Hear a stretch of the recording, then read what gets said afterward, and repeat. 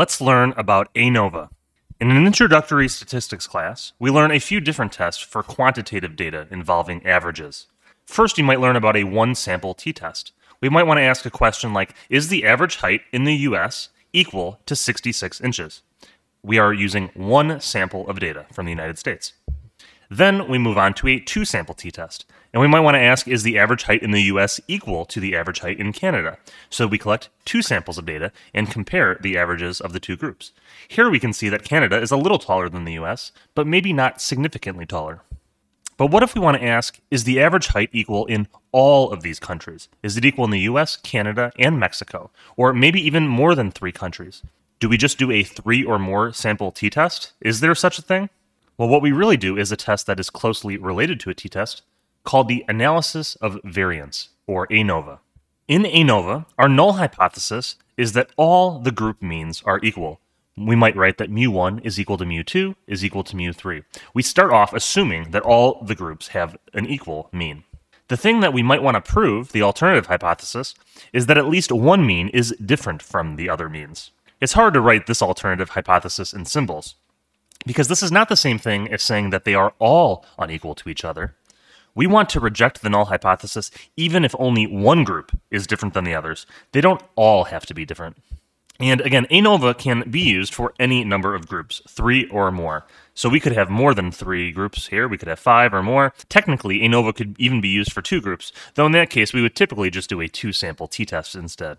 So here is the null and alternative hypothesis for our specific problem, that the mean height in the US is equal to the mean height in Canada, which is equal to the mean height in Mexico, and the alternative hypothesis is that at least one country has a different average height than the others.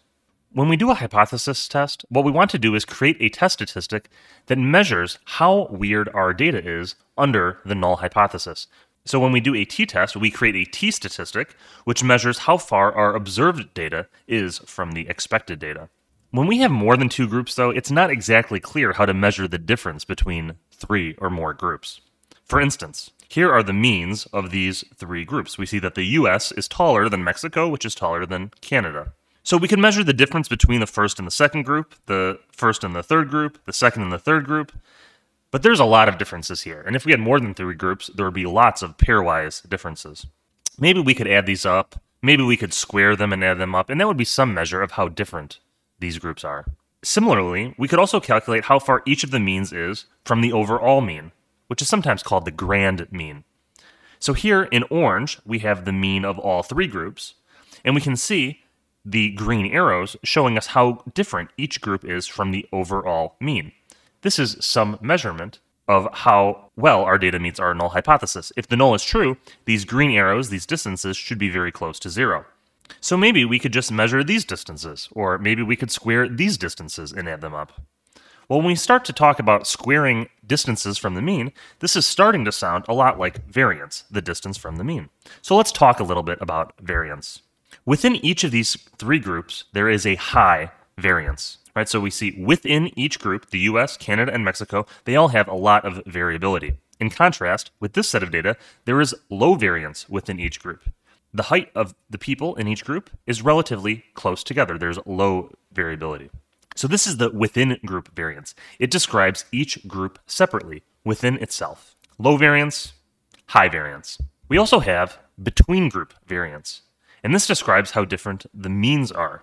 Okay, so here we have 3 groups. This is the mean of each group, and here is the overall mean. How much variation is there between the groups? Very little. All 3 groups are very, very close to the overall mean. But what if the data looked like this?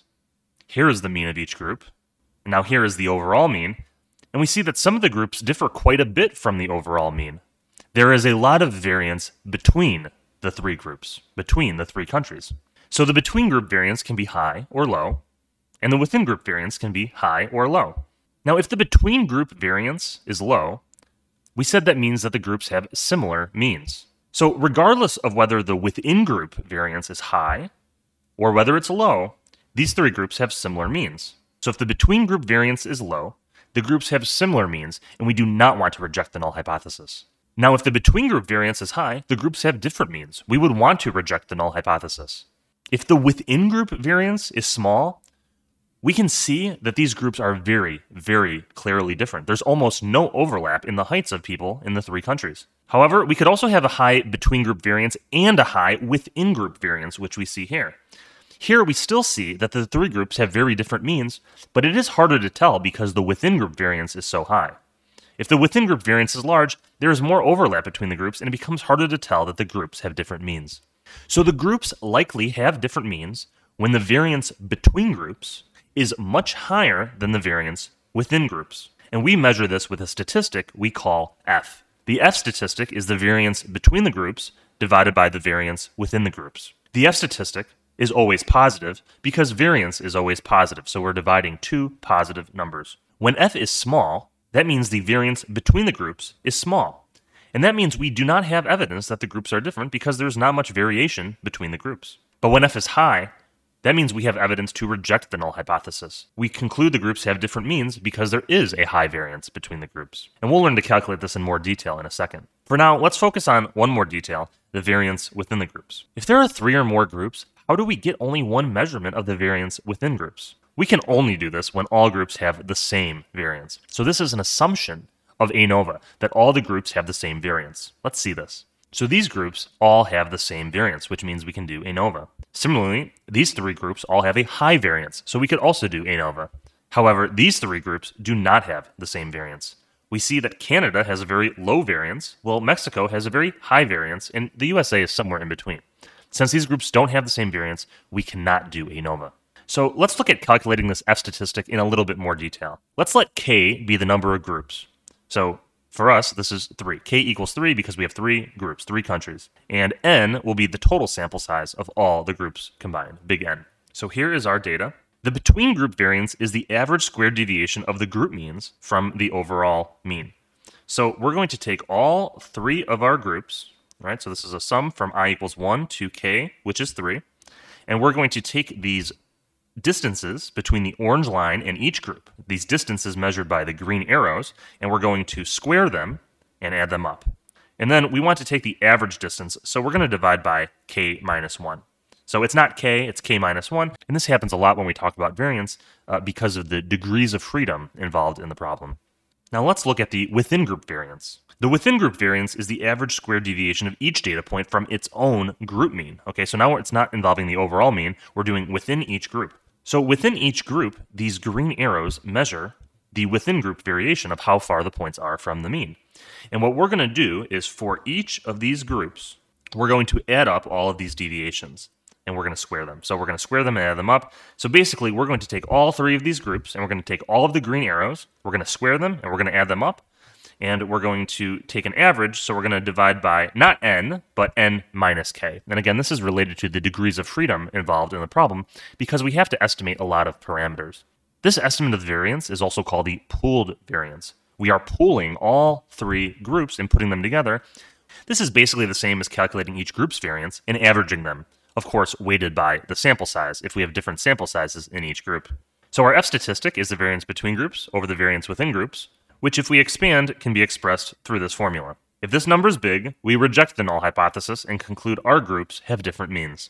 What number is considered too big is determined by looking up a cutoff, called a critical value, using an F table in a statistics textbook, or using software like R. To look up the critical value, we must specify the degrees of freedom, which are k minus 1 and n minus k. So here's a visual recap of ANOVA. We have our null hypothesis that all the groups are equal, and we want to prove that at least one country has a different height. And we measure this through the f-statistic, the variance between groups, over the variance within groups. In this example, we have low variance between groups.